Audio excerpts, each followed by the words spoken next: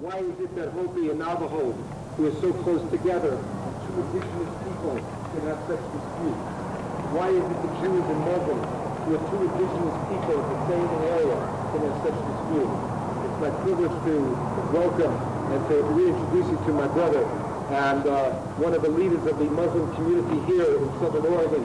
And if you want to find out the true teachings of Islam, and Pirouz is a great teacher and a great brother. Pirouz, Pitzeda.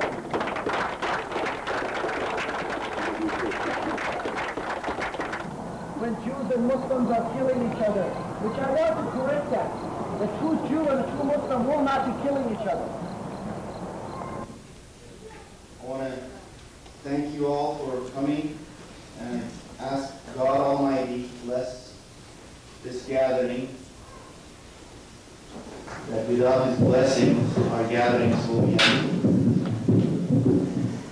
God, the source of all peace, the one who grants mercy for all humanity, so may we learn humanity. God who says, the one who forgives is the best of all. The best justice is in God's hand, and we should relinquish that to Him. And we should always surrender to Him for the justice and for peace. We cannot bring peace to this earth by our hands, only by our surrender to His majesty.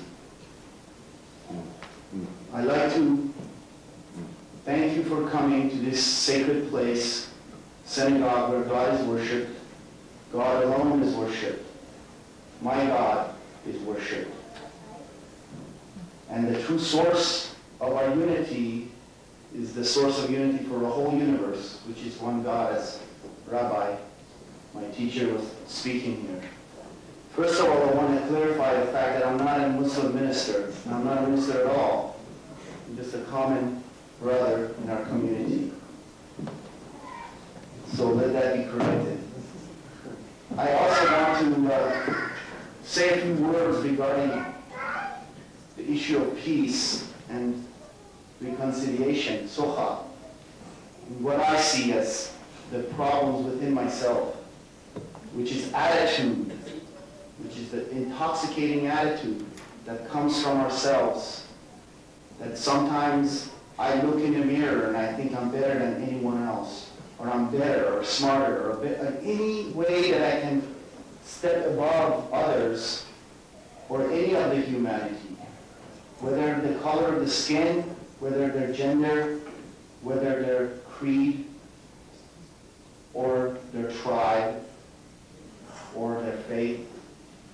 So it's very critical, I think, to see within ourselves, to look in a mirror, and recognize that it's the attitude that Satan fell from grace of God because of his attitude. So it's very critical to shed ourselves of that attitude toward even our own selves, toward others.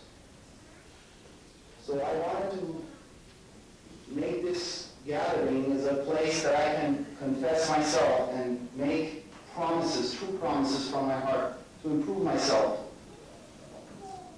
so we can go forward with less luggage and more spice in my steps.